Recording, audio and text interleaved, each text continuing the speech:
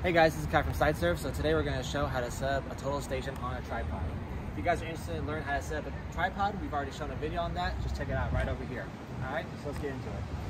So today we're going to use the Stonex R20. Here it is. Quick little tip from us. We'd like to suggest that you close the case so no moisture gets in. It's bad for the unit. So you take the tripod. You got it all set up already. The total station right above it. And under here, you're going to insert this in, and then you just screw it from the bottom. Goes all the way in. Alright, once it's nice and firm. So now here's the part. You got to find the bubble right here.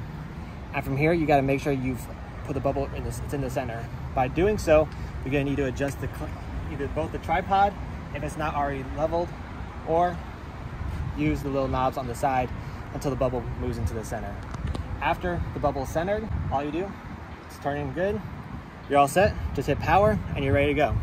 All right, so this was helpful for you guys. Stay tuned for the next videos. And if you're interested in the Stonex R20 or any of our other tripods or total stations, check out SiteSurvUSA.com or head to our Dania location or Miami location. All right, see you guys in the next video.